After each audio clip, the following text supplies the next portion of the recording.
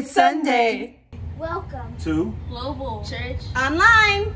Together is Better.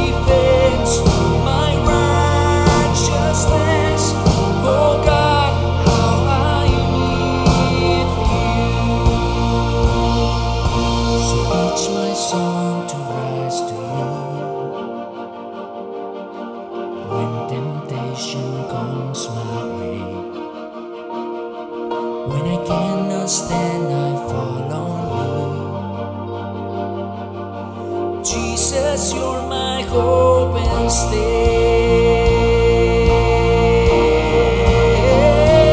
Lord, I need you. Oh,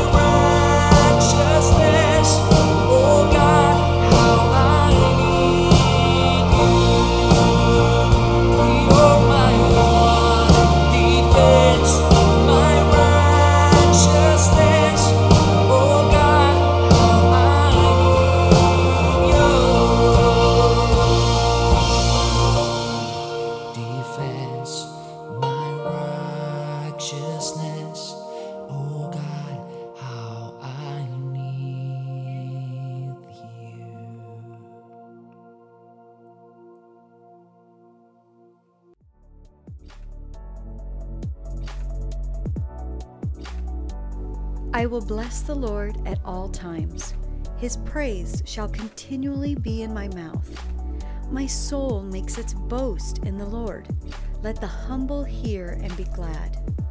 O magnify the Lord with me, and let us exalt his name together. I sought the Lord, and he answered me, and delivered me from all my fears.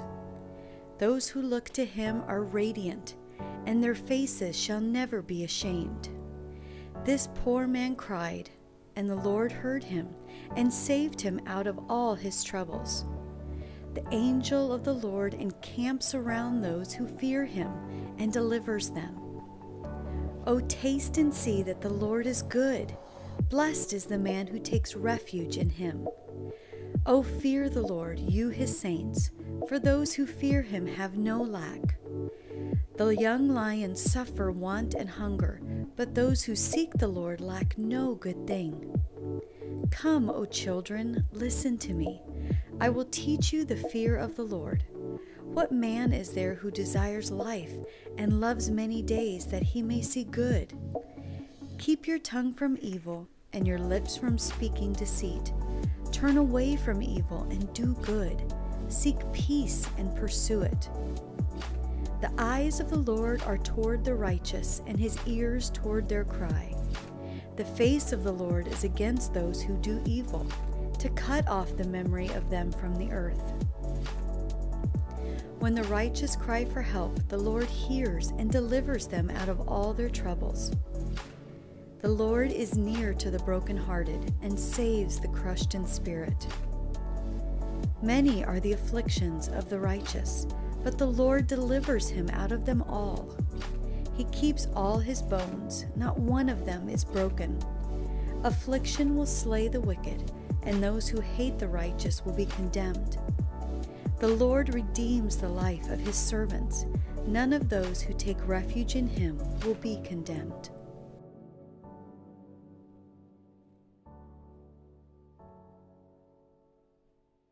Well, hello, Global Church, and welcome to Global Church Online. We're glad you're here with us today. Open your Bible to Psalms chapter 34. In Psalms 34, we're going to take a look at the life of King David through the lens of fear and also through the lens of praise. What do you fear as we talk about that subject? What is it that you fear? It just terrorizes you to think about it or to experience it. For some, it's being afraid of airplanes. I don't want to be on an airplane, and I would love to land as fast as possible. I wish the trip was sooner. Some of you might simply be afraid of elevators, getting on an elevator and maybe you're trapped inside, or you think you're going to be trapped inside, the power goes out and something happens, and all of a sudden you find yourself in the worst situation possible. Some of us might be afraid of snakes. You know, the old, there's a snake in your boot type of thing. And when we hear about a snake, all of a sudden we are afraid.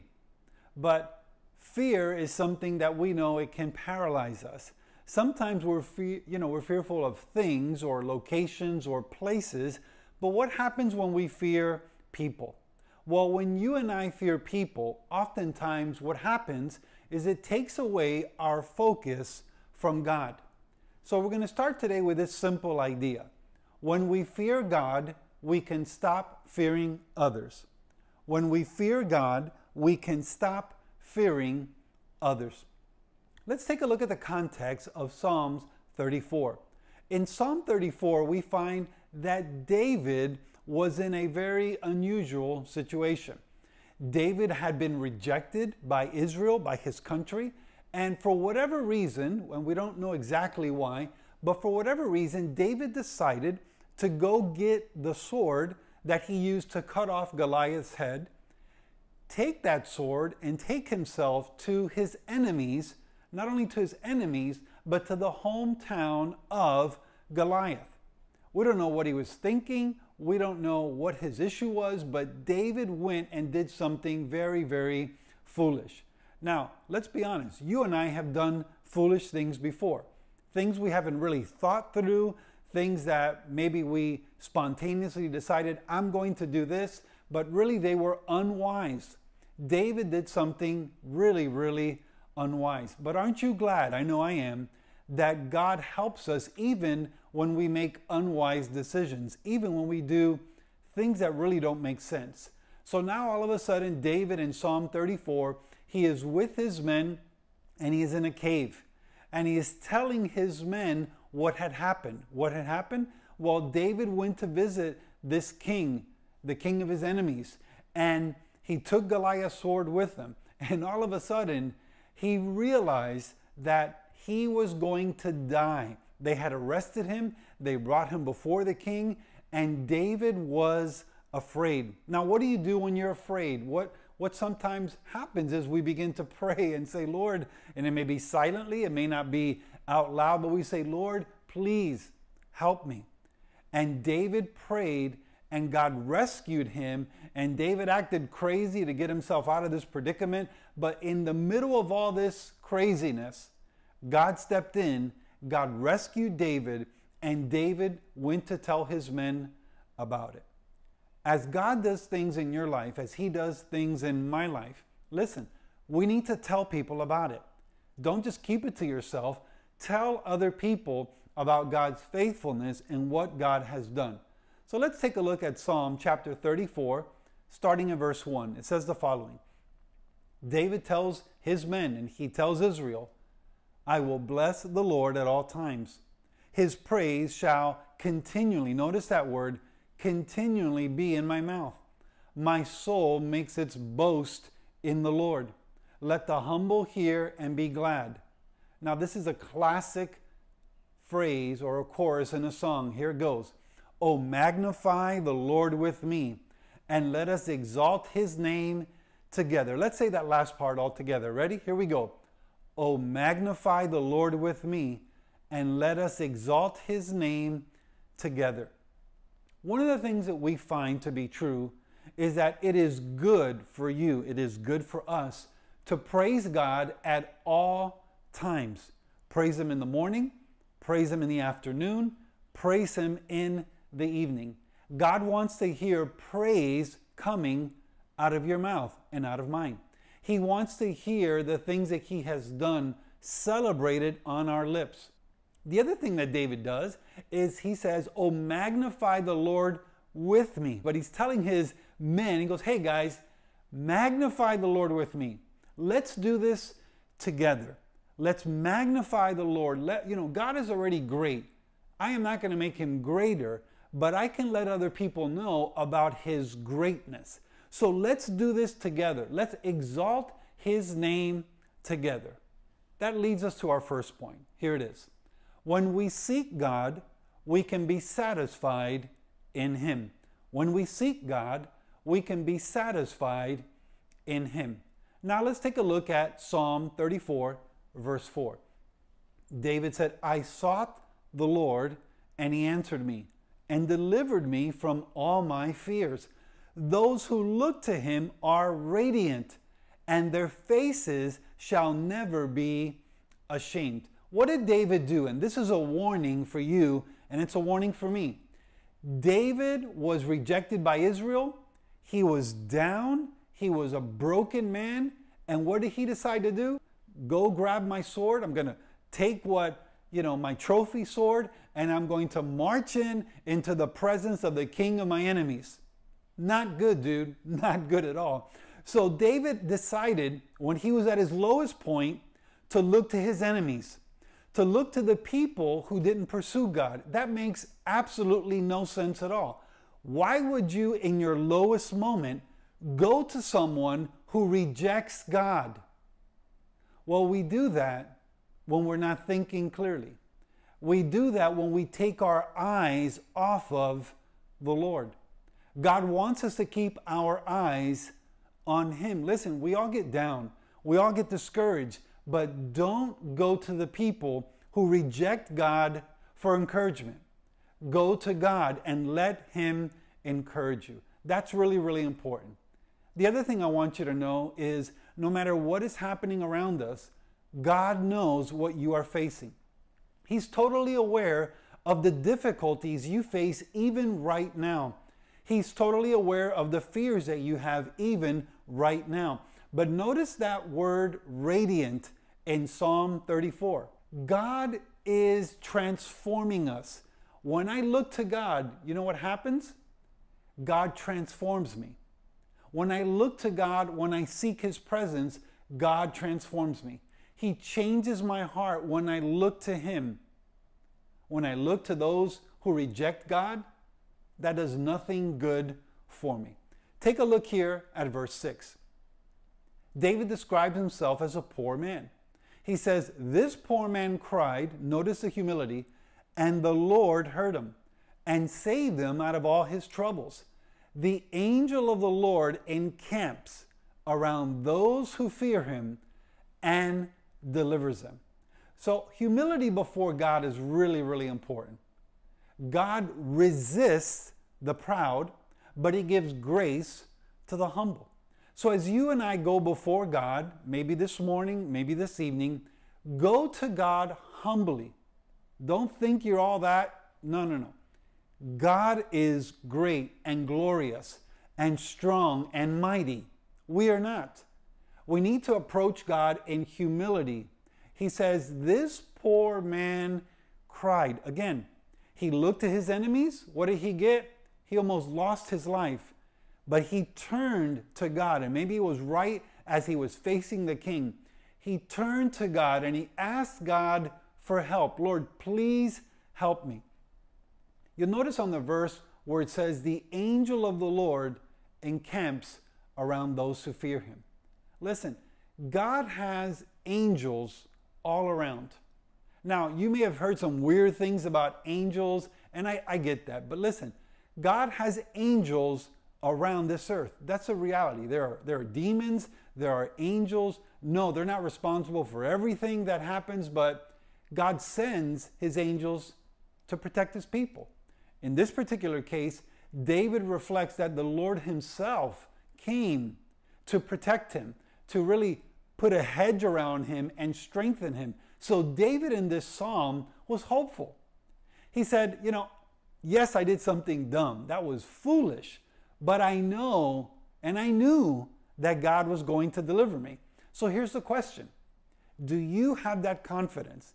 Do you have that hope that God's going to help you through the difficulties you're facing today, even if some of those difficulties have nothing to do with God? They were totally you going in the direction that you wanted to go, and now you realize, man, that was really, really not smart. Lord, I'm sorry. Forgive me for just walking away and looking at ungodly advice. Lord, please forgive me and lead me back to you. Notice what it says here again. When we fear God, we can stop fearing others. When we fear God, we can stop fearing others. So let's review the first point, and then we'll get into the second. When we seek God, we can be satisfied in Him. When we seek God, we can be satisfied in Him. And the point that follows is, number 2, when we fear God, we can experience Him. When we fear God, we can experience Him. Now, this idea about fearing God, you may have heard things that have been all over the place. Let me help you with a very simple understanding, a very simple definition. Here it is.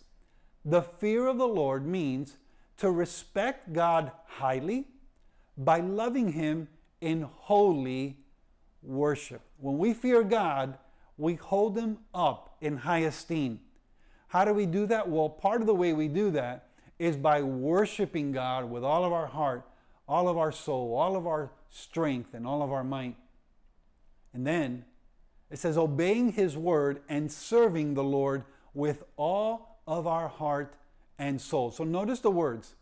Respect God highly, loving Him in holy worship, obeying His word and serving the Lord with all of our heart and soul. Let's take a look at verse 8. David says, oh, taste and see that the Lord is good. Blessed is the man who takes refuge in Him. Oh, fear the Lord, you His saints, for those who fear Him have no lack. The young lions suffer want and hunger, but those who seek the Lord lack no good thing. You and I can gain knowledge in a variety of ways, but there are essentially two ways for us to gain knowledge. We can study books, we can do research, or we can experience things ourselves. One of the things that we all enjoy doing is eating. Do you like to eat? I love to eat. I love a good plate of food. Now, I've been told that I don't have the best taste buds, and that's probably true, but I love a good home-cooked meal. Have you ever been to a special event and all of a sudden they bring out these hors d'oeuvres? They're just beautiful, and they present these hors d'oeuvres to you, and they don't know this, but you're starving. I mean, the hors d'oeuvres are fine, but you really want to get to the main course, and they give you these hors d'oeuvres, and it just kind of entices you for more food, and it just wakens up your stomach, and your stomach is saying, please give me more. But then all of a sudden, they bring the main course, and you experience the food and the taste of food. You can also spend a lot of time studying this food. You can go to a lab, you can break it down in its chemical composition, you can do all types of data analysis, but listen, you and I both know that when we're hungry, we don't want to study things about food. We want to eat food. And that is much more enjoyable, especially when you're hungry. Now, when we look at God and how God manifests himself to us, he wants us to experience him. He wants us to taste and see that the Lord is good. This was really the mission of Israel. God wanted Israel to give a taste to the nations that surrounded Israel that God was good, that God wanted to help them. And knowing God and experiencing God and his blessings was just beyond words. It was totally beyond words. So this idea where the psalmist says, taste and see that the Lord is good, it's an invitation for you to know God on a personal level. And that's what God wants us to do. He wants us to know him, and it actually means to taste, to seriously consider. Seriously consider God. Don't just be flippant about it, but seriously consider who God is. And remember, God will not leave you lacking anything. But listen, when you and I are hungry spiritually, the only thing that can really fill our soul and fill our hearts is an experience with God. It's knowing Christ is our Savior and abiding in Christ. That's how we really get to know God. It says here on the screen, when I fear God, I will lack no good thing. Do you really believe that? Do you believe that if you really embrace God and follow God with all of your heart, that you're not going to miss anything? Well, guess what? I have news for you. It's true. If you embrace God in the way that he wants you to embrace him, and you pursue God, you're not going to be lacking anything that is good. So here's a question. How could David be hopeful? He was in the presence of this king. He was about to lose his life. How in the world could he be hopeful? It's very simple. The hope that David had was not an external hope. It was an internal hope. Listen, when you and I have an internal hope in Christ, nothing on the outside, nothing on the exterior can shake that hope for very long. Sure, it may trip us up at times, but we're going to come back, because this is what David knew. David knew that God would help him. David knew that God would eventually come through. He was hopeful. So what did he have to do? Well, it's the same thing that you and I have to do. When I am afraid of someone or something, I have to remember who is bigger than that someone and something. I have to align my fears with the reality of who God is.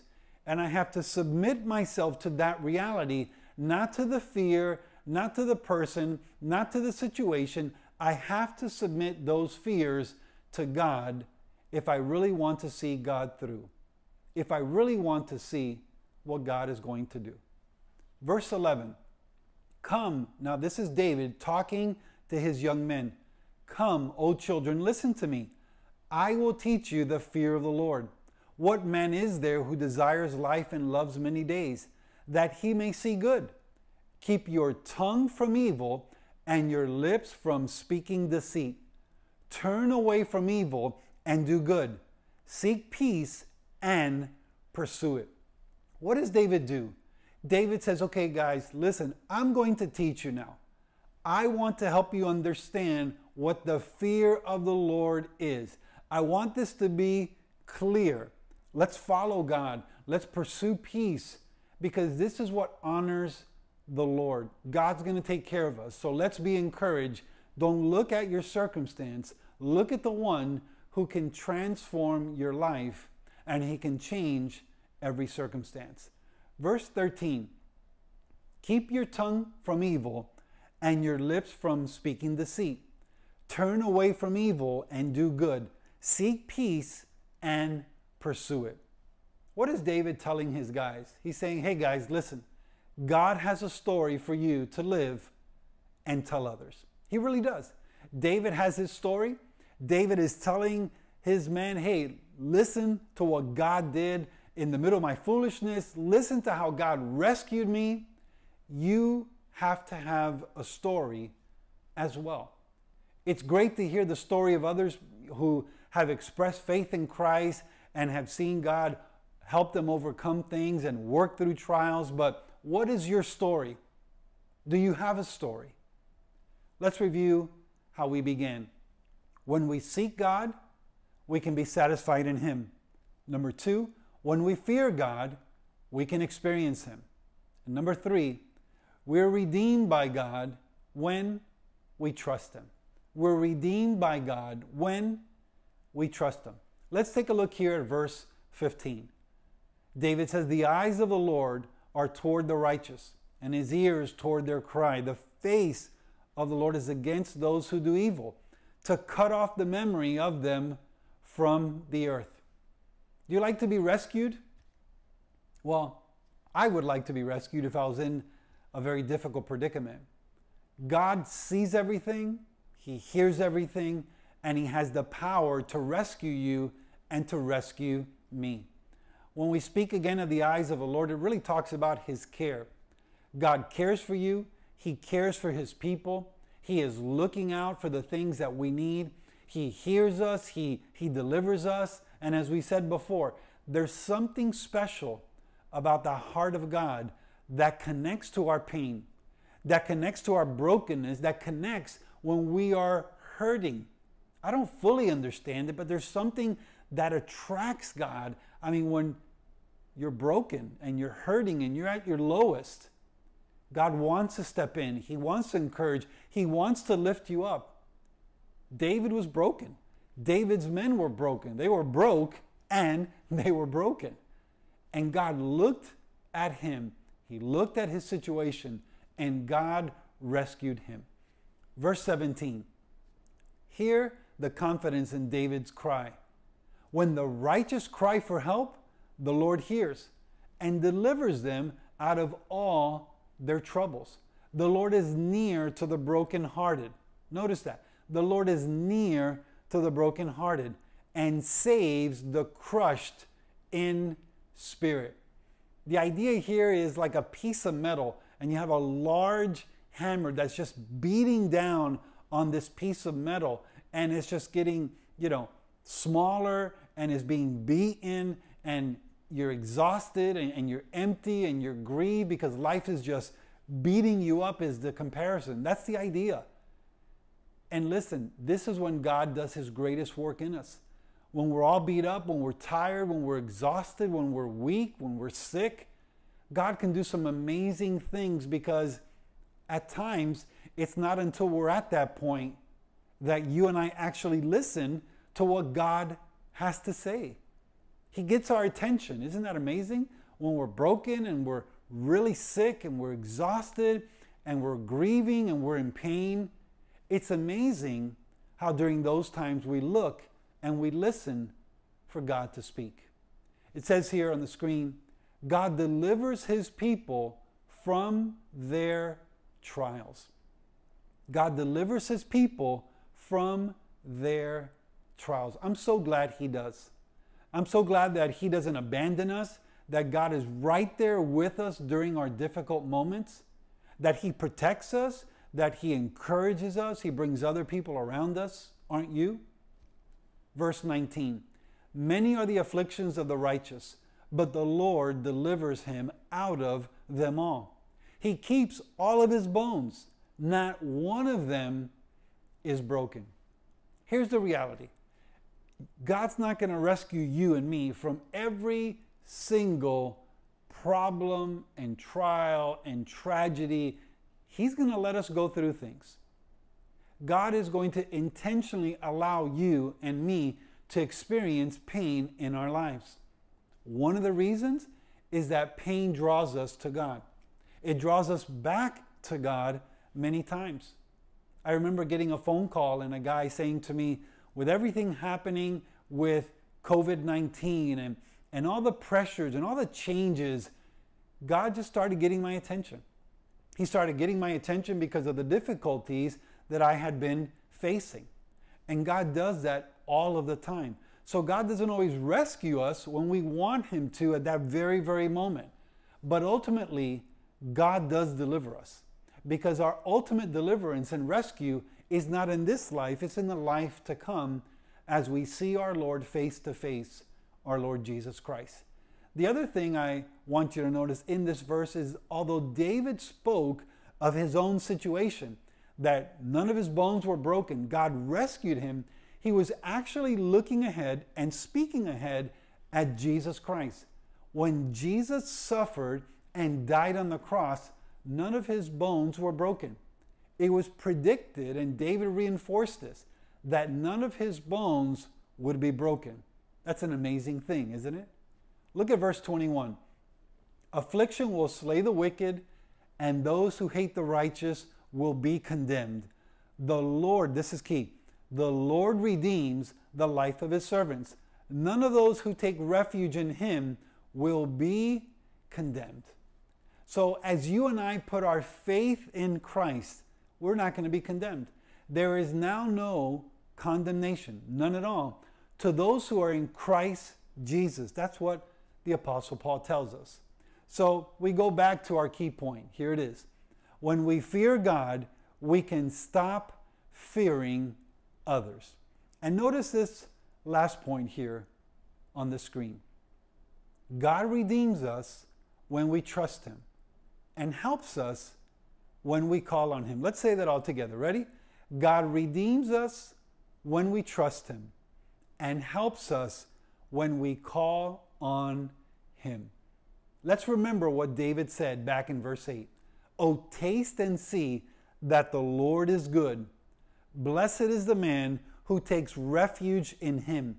Those who seek the Lord lack no good thing. So what's the application for you and for us and for me today? This is so important. Here it is. God wants you to know Him through experience. He doesn't want us simply to hear about God's goodness in the life of other people. I love hearing stories, don't get me wrong, but I want God in my life to be true, to be real. I don't want to just hear about other people and what God has done in their life. And believe me, I love to hear that. But more than anything, we should desire God's work in our own life, because God wants to write a story in our life of experience, experiencing God ourselves. For you and I to experience God, we have to go through His Son, Jesus Christ. This is so important. The way we come to know the Father is through the Son. And as we close our time together, I'd like to remind you of 4 key principles. The first one is love. We reviewed this a few weeks ago. God loves you. God loves you with an eternal love. But there is truth, our second point. The truth is that we have all sinned. All of us have sinned. We fall short of the glory of God. And this sin separates you and it separates me from God forever, not just for a while. That's the truth of our situation. Before God, we are all sinners and we are condemned to hell and eternal separation. But there's good news. And this good news actually comes in the form of justice. Jesus Christ came. He was the justice of God. He lived a life without sin. He went to the cross. He was crucified, murdered on a cross. He shed his blood and he died. They buried him in a tomb. And after 3 days, he rose again from the grave. Why did Jesus do this? Well, Jesus died to connect you to God. He died so that you could have access to the Father. How do you have peace with God? It's through faith in Jesus Christ alone. That's the only way. And the Bible tells us you have to repent from your sins. You have to turn away like David did. David went to evil. He went to those who rejected God. And God says, don't do that. Turn away from that. Turn away from the sins of your past. Admit that you are a sinner and turn to God. And then the second part is believe. First you repent. Second, you believe. You believe that Jesus Christ is the Son of God. You believe that He is Lord. And you confess your sins to Him. As always, we're here to help. If you would like to know Jesus Christ as your Savior, if you say, hey, I've never experienced God, I've heard about God, I have friends or family members who have told me about God, but I personally have never experienced a relationship with Jesus Christ, we're here to help. Go ahead and text us your name, 305-677-0172. Text us your name and just let us know, I would like to begin a relationship with Jesus Christ. Let's pray. Father, thank you for this day. I pray for everyone listening to this broadcast. Lord, for those who already know you, may they not turn back to those who reject you, but may they look to you and follow you and be hopeful, knowing that you are with them no matter what the situation. And for those, Father, who have yet to know you, they do not have a relationship with Jesus Christ. Today, I pray, would they text us and let us know so that we can call them and reach out to them and connect them to you and connect them to your church. In Jesus' name we pray. Amen. I sought the Lord, and He answered me and delivered me from every fear. And those who look on Him are radiant, they'll never be ashamed, they'll never be ashamed. This poor man cried, and the Lord heard me and saved me from my enemy. The Son of God surrounds His saints. He will deliver them. He will deliver them. Magnify the Lord with me.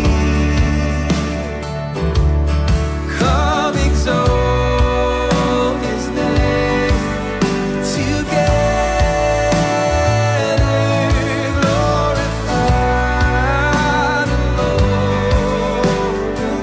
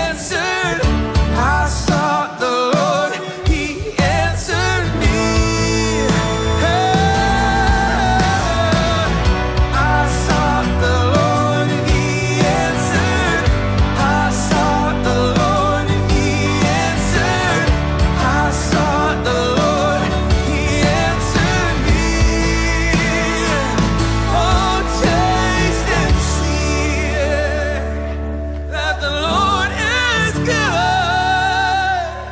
Oh, blessed is he who hides in him. Oh, fear the Lord. Oh, all you saints, he'll give you everything. He'll give you everything.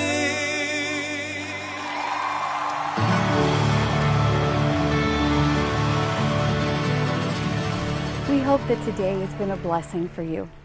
As always, we are here to serve you and your family, so please don't hesitate to reach out. May God bless you, have a great week, and we'll see you again next weekend at Global Church Online.